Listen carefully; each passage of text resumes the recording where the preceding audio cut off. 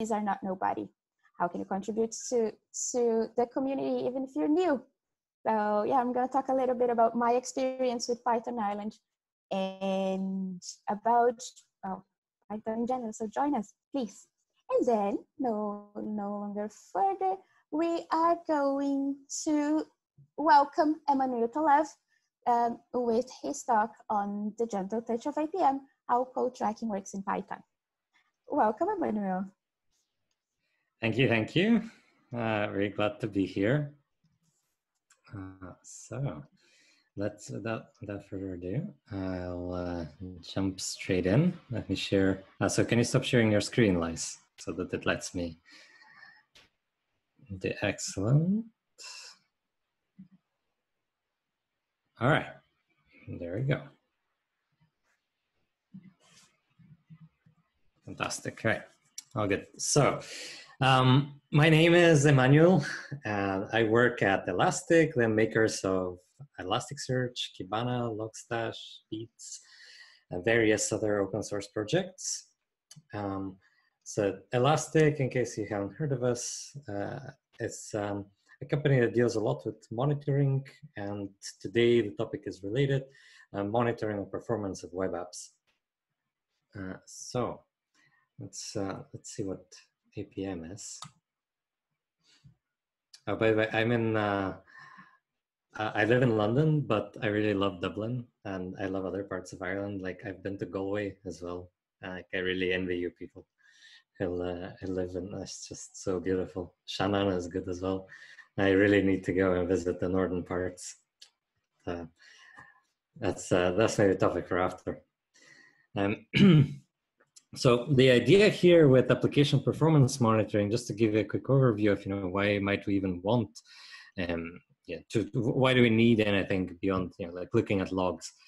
So before APM, typically the journey that most web devs take is they'll look at the textual output of their apps, so logging, and they might look at metrics. This is the journey that I took as well. Like when I first started putting web applications on the web, which was a long time ago now. Well, too long. But what you start with usually is you'll have maybe one machine, and then you'll have everything on it. You'll have a data store, and you'll have a web application, the actual one running, and you might have a web proxy of some kind, or like a web server like Apache, or a proxy like Nginx, and they all have a log. And so, when something breaks, you can go in and you have a look and read the log and see what's gone wrong. Except, of course, that then you have to scale that out at some point. You maybe want them to be redundant, and you end up with multiple containers or servers, VMs, so virtual machines, that all have software that has logs. And so what happens is, what I've ended up in myself doing is I had to at one point log into 6 different virtual machines just to look at Elasticsearch nodes and their individual logs. At that point, you start thinking, well, what can we do here to make this a bit easier? And so what I did was I just copied the logs all to my local machine. So in a way, that was centralization.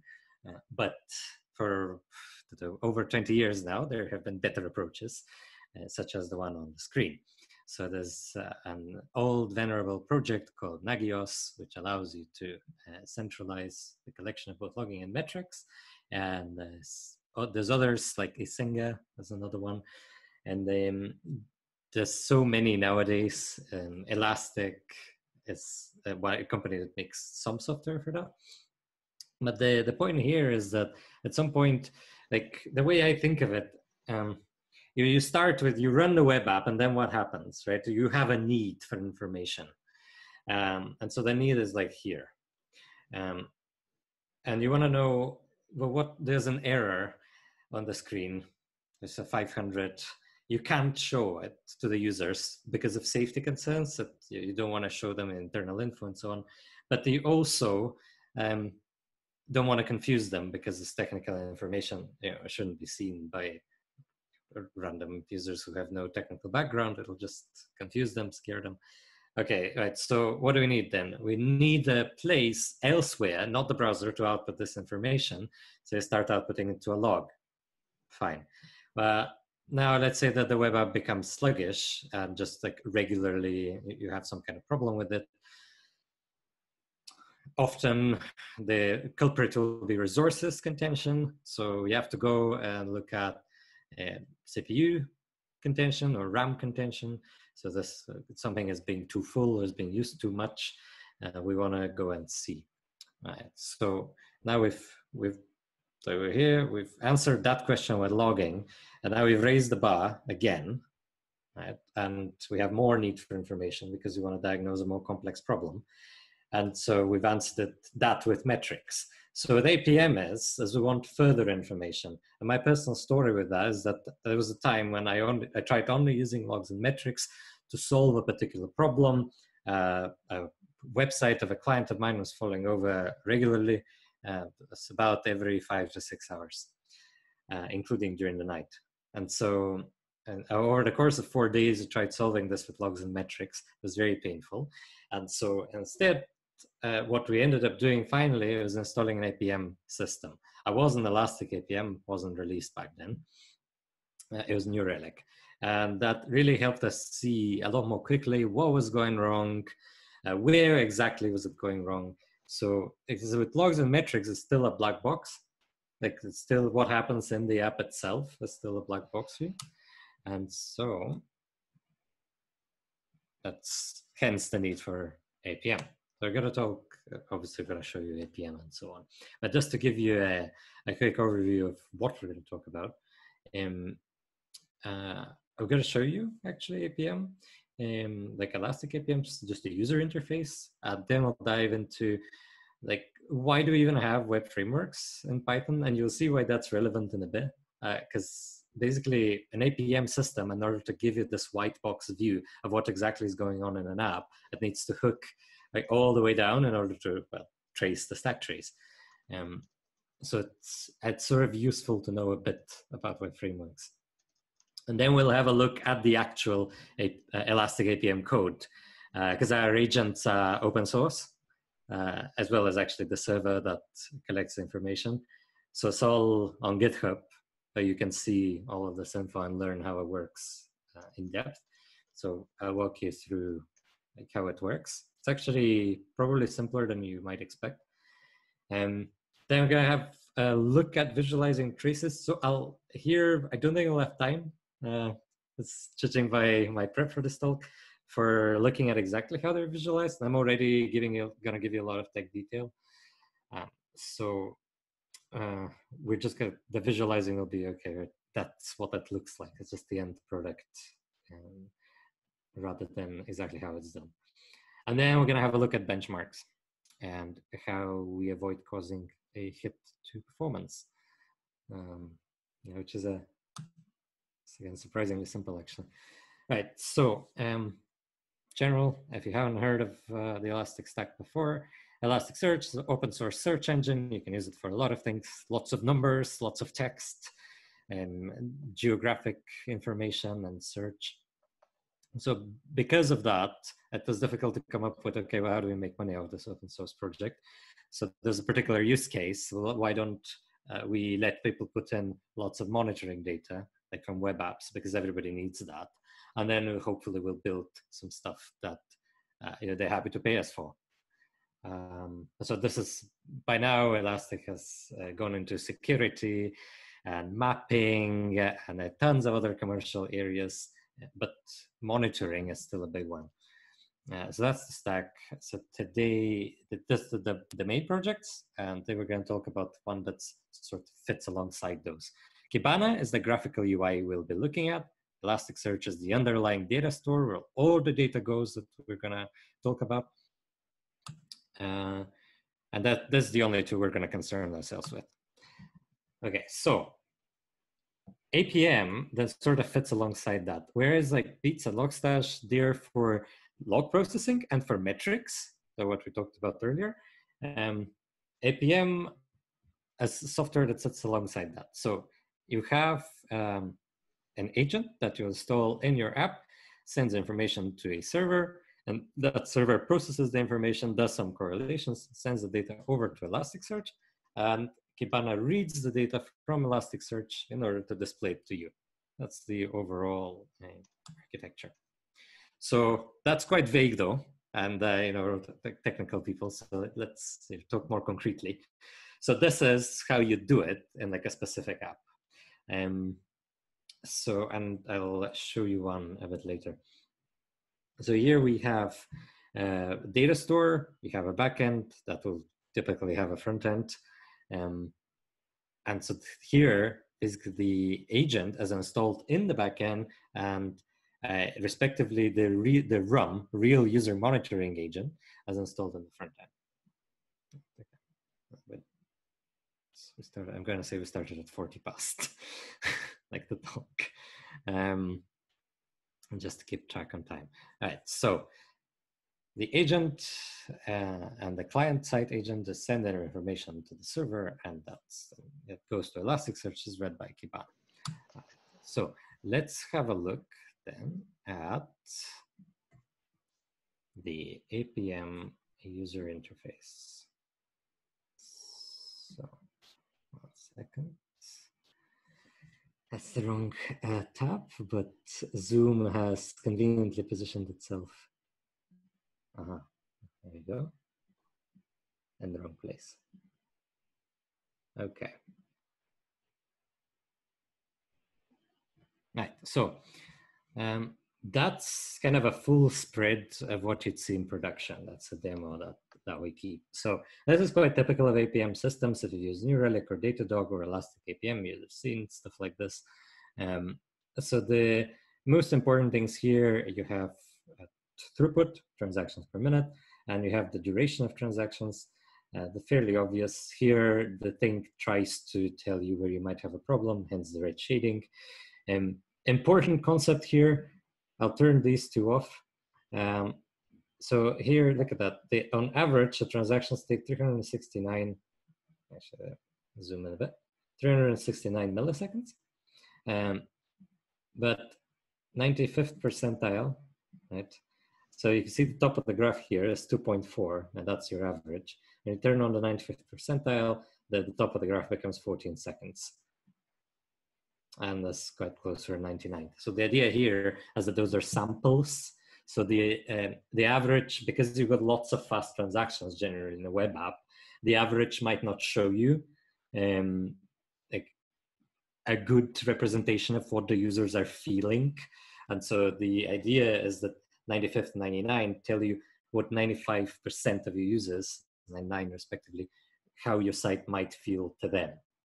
And it does that by selectively sampling transactions. So basically sampling is, or the way we do it is we'll look at what are slower transactions and we'll try to track them more and to take them more into account statistically.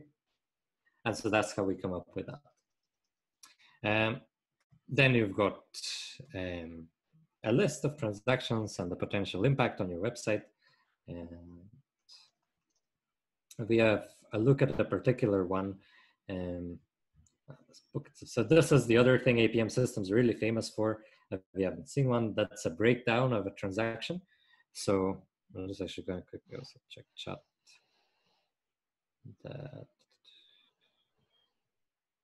All right, okay.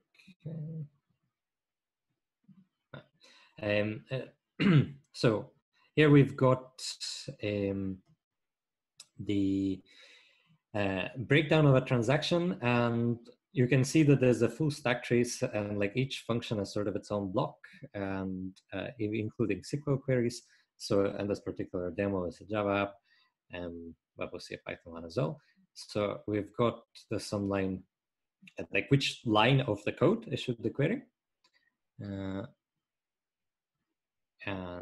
Yeah, so the different colors here are also worth noting. So you got different services, and this is called distributed tracing. So the request filters from the front end. So here you see it says React and blue, through to the backend, which is JavaScript and Cyan, and then through to a further backend service, which is Spring, which is a Java web framework. And so the request is tagged by the JavaScript APM client, and then the other APM clients kind of preserve the tag and pass it on and tag it themselves. And so then when the information reaches the server, this is correlated together. And then when Kibana, which is what I'm looking at, displays it, it shows it to you in different colors. So distributed tracing is pretty cool. So any service-oriented or microservices architecture, obviously extremely useful to be able to see such a detail. Excellent. Okay, so that's a general gist with like what an APM system is, just so that you've seen one. And bear with me. I'll try to keep this talk on the brief side, but it is the first time I'm giving it, so all right. So web frameworks. What's the use of them? What have web frameworks ever done for us? What has the EU ever done for us? The idea here is that there's a lot of boilerplate stuff. URL routing, input forms, database connection management, object ORM means object relational mapping. There's just so much stuff that every web app needs to do when it wants to talk to other services or a database. So it's just not if every dev had to do all of that themselves, we wouldn't get anywhere. So that's their function, then that's how we all know them. But in particular here, I want to call out something else. In doing these abstractions, there's two further things that they kind of use in order to achieve these abstractions. One of them's middleware functionality. And middleware is the support basically for code modules that are loaded and that execute for each request. And you can probably see where this is going with application performance monitoring, because if we execute for each request, then we can use that to trace each request or to do something else to each request. And something that's probably useful to know, as you can't really talk the web server gateway interface, which is sort of a language or protocol that's specific to well, it was specific to Python apps, maybe not anymore. And the idea here, go on next slide.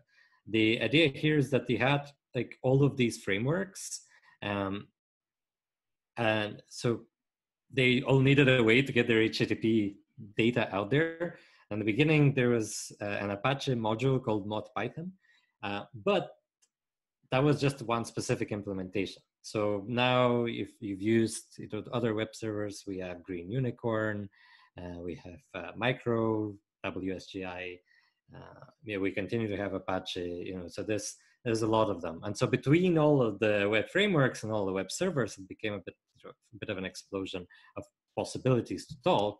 And so that's why WSGI was born.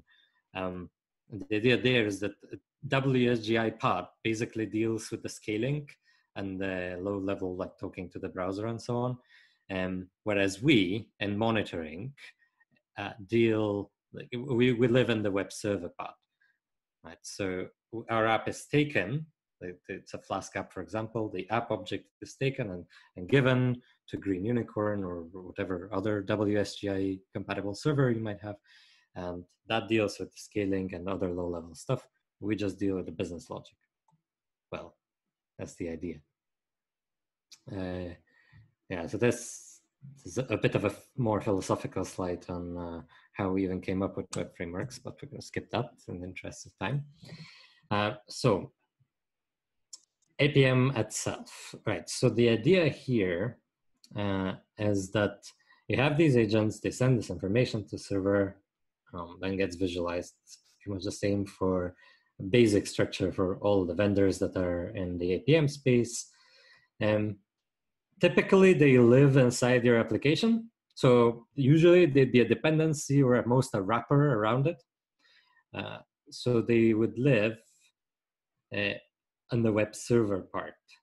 Right? So the WSGI server will take the APM part, which might wrap around your web app, and will run with that. Or if the APM agent is a dependency, then there's just like, well, it's just a library. Okay, so they need to be language and usually framework specific. Otherwise, you need to do a lot of custom stuff. They collect performance data, obviously, as you saw. And they also collect errors. That is something that you should see. So here is an example. I love this because it's, even if you already have logging, it's a great like extra addition. And if you don't have good logging set up, it's amazing. So basically, it groups your errors. So if a same error repeats, in a log, you just see it tons of times with all the stack trace. So if this stack trace is then like 20 lines long, then I'd be seeing like nearly 700, it'd be 740 lines of logs. But instead here, I just see like one line on the APM display, and there's this many occurrences because they're grouped by the error. So that's and all of the vendors that I know of have this ability.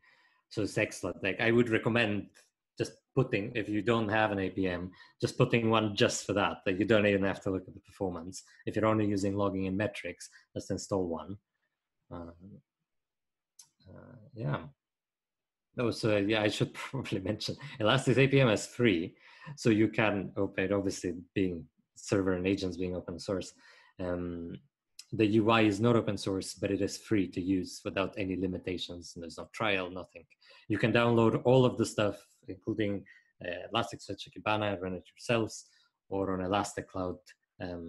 You can also offload, like basically the processing and the maintenance of running the software to us for a bit of money. And then you just send us the data. You just install the agents.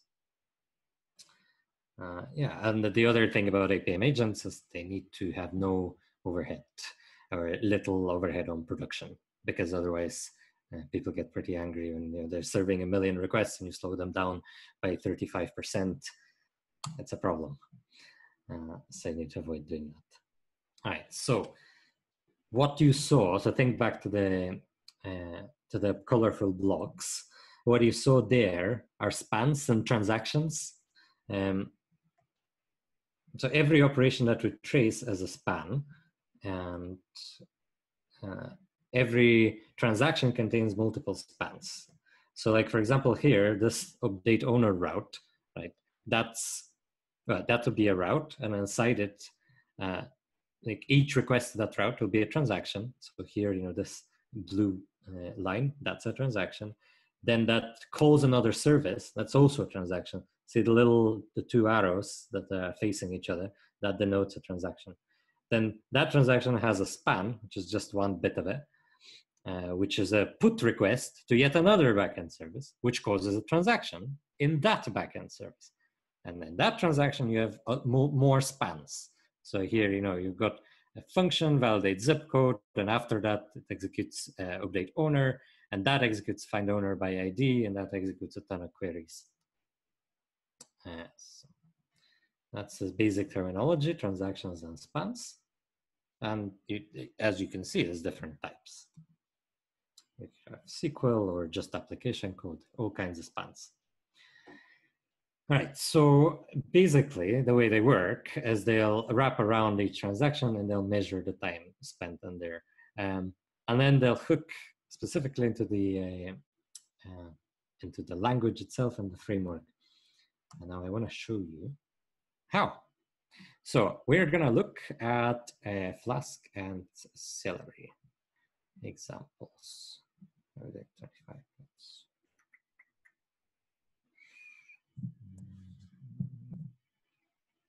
Yeah, okay, should be okay. This is really the meat of it. All right, okay, so let's make sure I'm looking at the right stuff. Contract, right, there we are. Okay, so I'm looking at the Elastic APM code base. This is on GitHub. I think I didn't put it on the slides themselves, but I will put them on the last slide before I send you all the slides. So you can read this stuff yourself. Quite interesting, actually. If you like you want to level up a bit as a Python dev, and you want to see how web servers work and how stuff is measured, that's quite a good idea. That's it. Let me make sure you can read that. Okay. So this is the Elastic APM Python agent Flask integration. So that's how it's built. The agent has general measurement functions that have to be invoked specifically. And then for each framework, well, the respective module invokes those functions. Okay, some boilerplate stuff, creating stuff, and so on. All right, so handle exception. You know how we group the errors there? You said 37 occurrences of whatever error. That's how that works. Right, so that's what you saw on the screen as this function. That gets called. Here we got the capture body, and that just sets it in errors.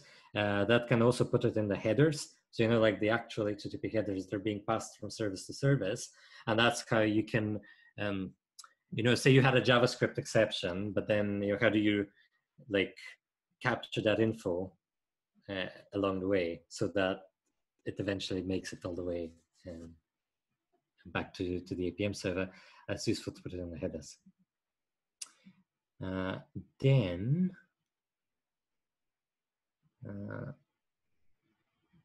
Right, so that's how errors get done. Right, and there are the hooks. Okay, actually, just make sure that I tell you. There it is, yeah. So I want to, I don't want to just show you like what the Elastic APM code is. I want to show you like how it hooks into the web framework. So this signals thing, right? That's the mechanism that Flask provides for us. So you can do that yourself. So you could write something like this that does something on every request.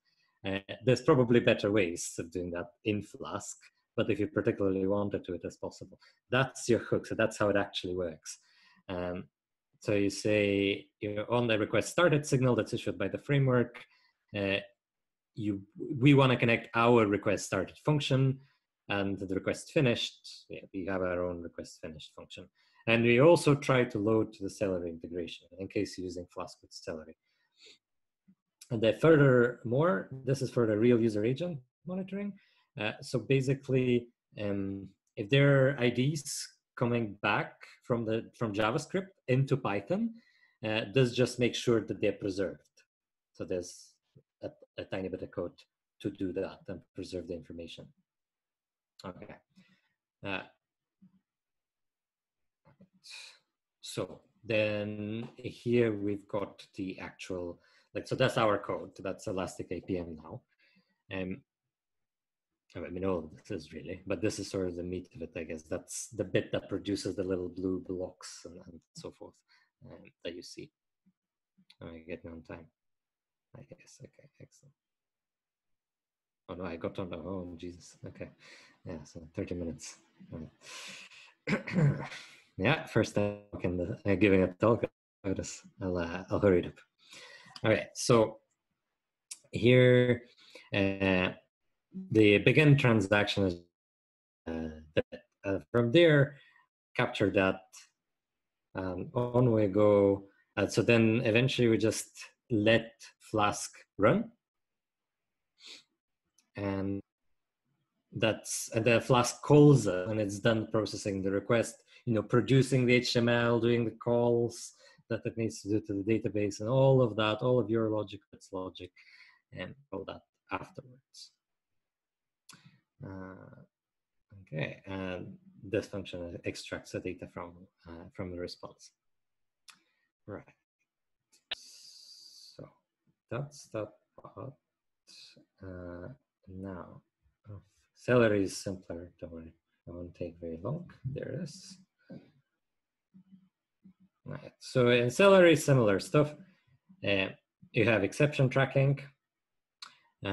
So basically, is your background task erroring out? Is your batch job erroring out? Very similar mechanism that Celery provides as well. They've also called it signals. So just call, right, so register worker signals is our own function, and these are the actual like Celery function names: worker startup, worker shutdown, and connect worker processes in it. And this is all of it, actually. So even if you're using a framework that we don't support, it's not that hard to add it. It will probably take you a while, just because of getting yourself familiarized. But if you want this basic tracking, look at this module is less than 100 lines, and you get this pretty colorful stuff automatically. So you just literally install it, and I'll quickly show you how that, literally how do you use it, so that you've got some idea. So you just put this dependency in, Elastic APM. In this case, it's a Flask app, so I want extra, please, Flask support, if you please. Literally 2 settings: the name that you wanted to turn up as on the Kibana UI that I was showing you, and the server, so where we're sending the events, and then this wrapper around the Flask app object. That's it. So you have that, you do Flask run, or you give this this app object to Gunicorn, you do your usual integration for running your app, and that you don't have to do anything else. You don't have to like go note specific functions, whatever, none of that. It'll just show you that nice breakdown.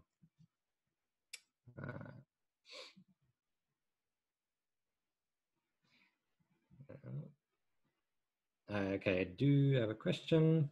How does it compare to Prometheus and Open Tracing? So Open Tracing is sort of a vendor collaboration project. Well, sorry, Open Telemetry is. We have Open Tracing, Open Census, which is kind of getting deprecated. Yeah, so Open Tracing is also a cross-vendor project. And then Open Telemetry is kind of the new thing. Can't see that question.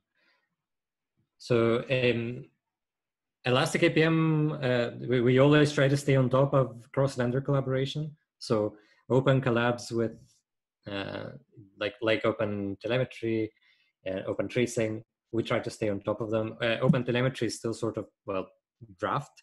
So we can't say we're compatible because no one is, but we try to stay on top of that. And I do have another talk where just like introduce what APMs are. And I always say, when you're picking a vendor, do pick one that's participating in cross-vendor collab, because it is important for the sector overall. Yeah, well, Prometheus, I do, yeah. I guess, so Prometheus is just for all sorts of metrics. You can also do app metrics in it. There are clients that you can install and it'll do similar things. I probably don't have time to answer your question in detail. And I also don't like, I don't really like comparing feature to feature, though I know that that's what you'd want. Because like Elastic tries to build a whole platform that actually APM integrates with your logs and with your metrics. So if you're using Kubernetes, there's various integrations that you can click, and you go from APM transactions to related logs. So it's also about sort of how it clicks together. But through the vendor collab, you use the standard schema for storing the data, so you can get your data out. And of course, in reality, that's not always as easy as just saying it. Okay, right. So you've seen how to integrate it. You've seen the actual hooks. So this is, so, like basically from here, right, from this bit, that then triggers the Flask contribution part, right? So here, that triggers these things.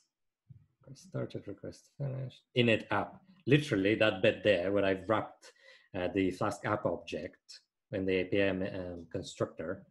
This is what that calls, right? That in turn does these requests, that does these signal registrations, and those in turn make sure that Flask will call these functions here, these two functions for start and end. And that is how we measure and extract data. That's like from you, what you put in the app down to our level. I'd like to show you on the Flask level as well, but yeah, it will become a multi-hour lecture. All right, so onwards. So that's the main meta, that's how it works. Which I hope is interesting for you all, because I find it super fascinating actually. And you've been kept up by, at night by a failing app, eventually develop a perverse interest for understanding why it's slow and how do people even figure out that it's slow. And it's actually quite clean, as you see. There's hooks, language is ready for that, the frameworks are ready. So yeah, it's a really good way to learn more about Python. So Python, so how do we do benchmarks? I gotta spend a lot of time on that. All right. So we're coming up on what, on 40, okay. So this is one way, just load, this is all public by the way. So you could, but it's probably better load testing tools, load generation tools for you folks. But we've written our own tool and Go. I show you, it should be a specific for me. Right, yeah, there it is.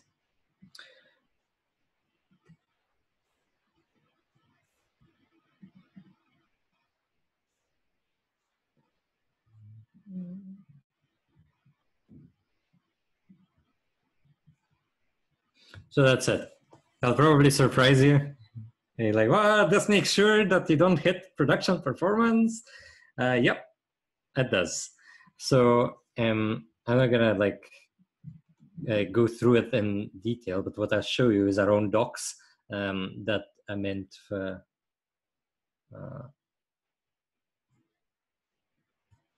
our devs, which should be.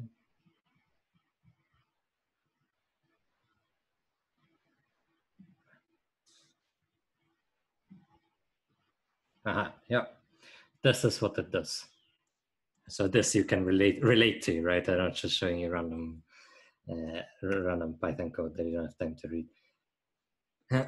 That's what it tries, and it just tries that loads of times because it is as simple as that, right? There's basic transaction types, there's errors. We are just a thin wrapper, right? If your app's slow, we're gonna measure that, but actually it's pretty thin. And okay, maybe not simple, but also not the most complex thing you've ever seen. And so that is how we avoid hitting production. And then there's some more general integration tests, which are all in this public repo, that just make sure that it all fits together. So you have like client, and you have server, and you have real user monitoring, which is different client, and you have to put it all together. Does that work? Right, coming up very much on time.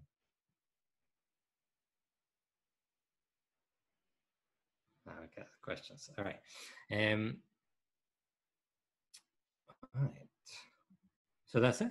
Yeah, that's simple. That's how we do our benchmarking, because it is just a wrapper. There's nothing that magical about it. And yeah, there's other vendors that have some of their clients open source. I recommend looking at those as well. Yeah, it's a bit, it's almost kind of addictive. It's a really elegant part of the stack, and you learn a lot about how like web frameworks work in general, and how all of this stuff that you're using every day works. And that's a great way to go into it, because you have the specific use case. You're not just like, oh, I'm just gonna sit here and twiddle my thumbs because I'm like filled with anxiety of whatever product feature I have to develop. I'm gonna learn how we measure, how quickly this stuff goes. That's how I feel about it. So that's the end of it. I'm gone.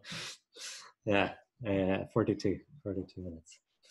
That was amazing. I really, really, really enjoyed that. All right. Well, Fair I enough. did not imagine that, like, because I don't have that much experience. So but I struggle with log messages as well, as I think everyone kind of does. So yeah, you did get me thinking about all the log messages and all the VMs and how would you do to integrate them all. So that was amazing. That was a pretty good introduction to the subject for me anyway. So I learned a lot. Thank you. You're welcome. It's just, yeah. I do want to add like this stuff can also be totally useless, just like any other tool. You know, you have like a log collection and whatever. I can be just a pretty dashboard full of graphs that nobody looks at. You, like all of you, you know, watching, you're the people who make sure, like you're in charge. These are just tools. And what I say, I have a lot of thoughts on this, but briefly, what I'd say is review your needs regularly. You know, like, you don't remember how I was talking in the beginning, you have this need, and so then we build the solution. Then you had this need, so you build that solution or install it, and etc. etc. So then you get to the third step and you have APM or what have you. Go back to it like every 6 months and ask yourself, what problem did I have? Is it solved? Are there new problems? Is it still serving me? Right? And what else could I use? Okay. And you will think of compare pricing and all of that. So sorry. So reassessment then. So reassessment is the key. Yes, regularly reassess your monitoring. That's really the best way to keep it painless. Do it when it's not 4 days of debugging already, and you're at the end of your wits. And yeah. Oh, wonderful! So I learned a lot. I learned really well. Thank you very, very much. And if anyone has any further questions for Emanuil, there's his email over there on the screen, and also his Twitter handle. Thank you very much for the great talk. You see, thank you very much, Jacob, for your input. Thank you. I hope you enjoyed that. Any questions? Any more questions? Dun, dun, dun, dun. So you had a question, Prometheus Open Tracing, talked about that during talk. Well, like, there's a question, will I get the beer pint offered to every speaker? You know what, when this is over, maybe I come over to an actual session in Dublin in whatever 6-9 months, and we'll see you all there. We're going to be more than happy to have you here. Hopefully, like worst case scenario, can wait for you here in November, because we have PyCon happening in November.